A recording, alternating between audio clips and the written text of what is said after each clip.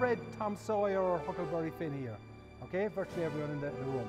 But before he became famous as an author, Mark Twain became famous as a travel writer, believe it or not.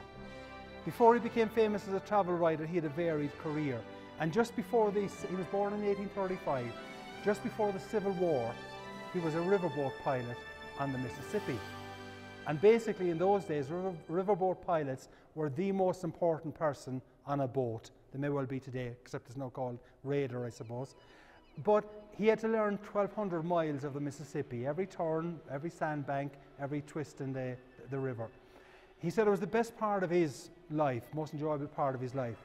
In his book, Life in the Mississippi, Mark Twain quoted his mentor, who taught him how to become a riverboat pilot.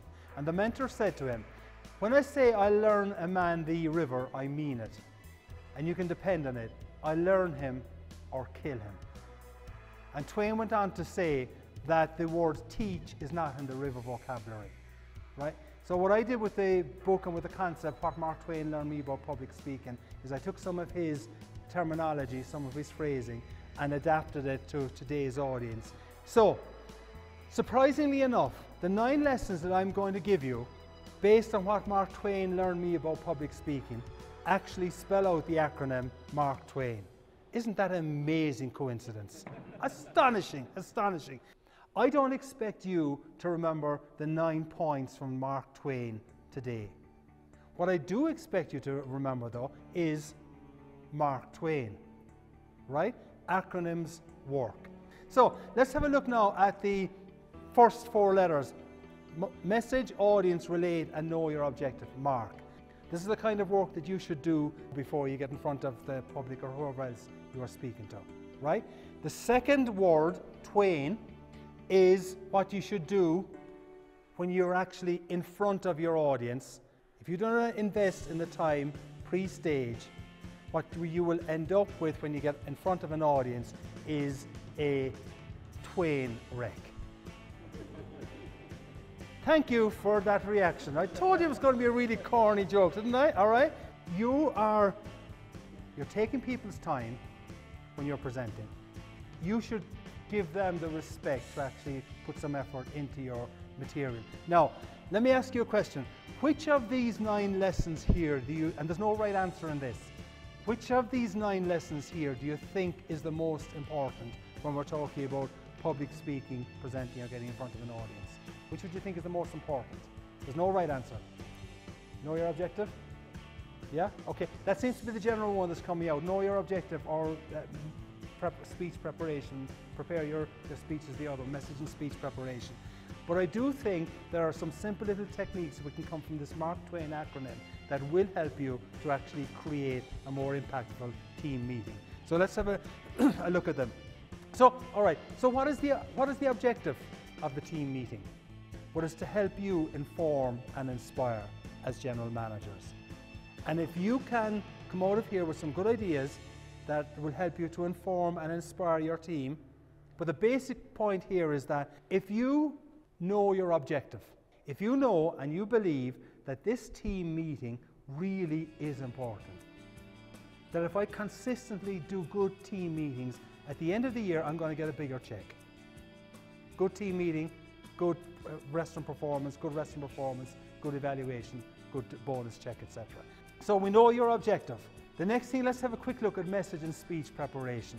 One of the things that Twain did was that, according to his friend William Dean Howells, who's the gentleman on the left here, this is when they were both quite elderly, Twain studied every word and syllable and memorized them by a system of mnemonics peculiar to himself, right? So the best speaker of his generation, and one of the most successful professional speakers ever, spent a lot of time preparing his material. So what you're doing is you're preparing tomorrow's speech today. That's a simple little thing that can make a difference to you. You've also got material obviously from a head office, you've got to communicate, etc. But the more you can recognize your team members, the more you can give them that high five, the more it can make an impact on your team. So do make some effort to message and speech preparation. So involve, inform, and inspire. We said that the objective of the team meeting is to involve, inform, and inspire. almost any meeting you're doing in BJ's, you're going to have to either involve the audience, inform them, or inspire them. Mark Twain said, "When you appeal to my head, I don't feel it. When you appeal to my heart, I do feel it." So if you just kind of are all of the time giving basic facts and figures and pushing your team, they'll hear you, but they may not necessarily connect with you. And there is an African proverb that goes, if you want to go quickly, go alone. If you want to go far, go together. And I would suggest that there is a danger that sometimes when you're doing the team briefing, you go quickly. It's natural. It's a kind of a trap we'll all fall into. But if you can actually want to go far, try and do it with other people. And what I'm suggesting here, there's a few things that can make a difference to your team briefing. The first thing is, try and ask yourself, am I giving a dialogue, or am I involved in a dialogue, or am I giving a monologue? If you're not asking for a response from your audience, you're going to have a very, very difficult to get a connection, particularly when you're in the same situation 5 or 6 days of the week, right? So the best way for you to get freshness into your presentation to your team, the best way for you to get reaction from your team is to try and draw them in to a dialogue. But one of the ways you can do it is ask questions. Some of you may do it, but I really do think that if you ask your team, give me an example of one wow experience that happened yesterday. What will happen is you will get examples, you will get high fives or people being patted on the back as a result of that. The person who's giving the example of the wow experience is now feeling good because they've been recognized by everyone else, and it's going to be a lot easier than for tomorrow when you ask your audience again, give me an example of a wow experience. What you're doing is, you're not the only person talking, the communication is now coming back to you as well. What you're also doing is you are reinforcing the wow element that you're trying to create in BJ's. Words matter, and when you're speaking to your team, if you pay attention to the words that you're using, you can have a really big impact. And really what I'm asking you here to do is to consider using positive words. And guess what? If you go onto this thing called the Googler, right, and you do a Google search for positive words, guess what will come up? Positive words, right? Words like amazing, tremendous, fabulous, brilliant, terrific, etc. You start dropping a few of those into your team meetings, and I promise you that within a couple of weeks, if you do it consistently, you will have different team meetings, and you will be the only person that will really understand why you've got different team meetings, why people are coming into your team meeting with a smile on their face, right? All because you deliberately choose to use positive words. And what does the A and the R relate to? Audience and relate, okay? Audience, relate, all right. One of the important things is you gotta know your audience. The more you can relate to your audience before you get on the stage, the better the impact you can have with the audience as well.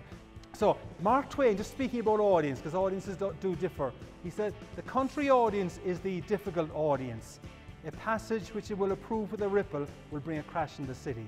Well, basically what he was saying there was that a fair success in the country means a triumph in the city. He basically understood that audiences are different. Right, we'll talk about just getting them laughing for a second. Once you laugh, what does your body do? Relaxes, yeah? Okay, all right. When people relax, they're more likely to take in information, right? So basically, the basic idea behind laughter is that when you laugh, endorphins are released in your brain. No, I want to clarify something. Some people say that it's actually endorphins, but it's actually dolphins, right? And what happens is that these dolphins, honestly, right, she's looking at me kind of unbelieving. So one of the very simple things is that when you're doing your team meeting, if you can get them laughing hilariously for 3 to 5 minutes, then they will take everything in. No, maybe that's not realistic, is it? No. Darn, all right, I'll get it right. Okay, there must be some other way of doing this. Yes, there is. Find some reason to get them laughing or smiling from time to time. I'm not saying all the time, and I'm not saying it's easy, but there are simple tricks that will help you to do it. So, Mark Twain said, against the assault of laughter, nothing can stand. Give me one 5-letter word that people do when they hear something funny. Laugh, okay? All right, okay. Laugh. Right. Now don't tell me the Irishman has come up with an acronym for laugh.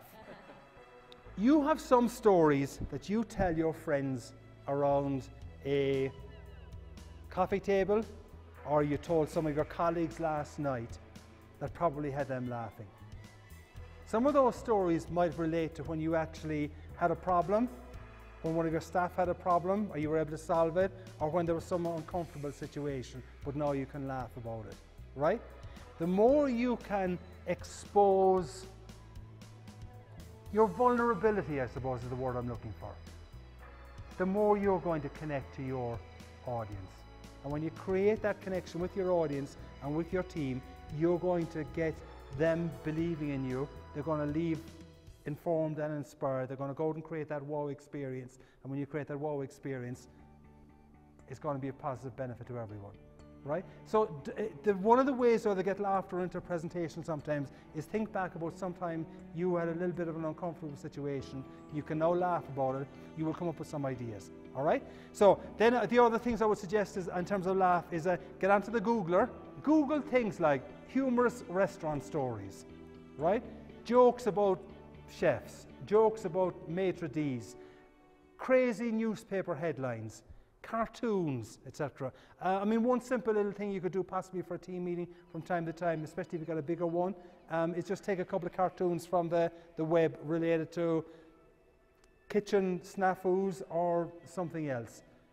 You get your team laughing, the dolphins are swimming around their brain, and off they go, right? So, and then the final one is the he, all right? The basic idea behind he is that in the word laugh, the word listen, or the L stands for listen. If you listen for a he,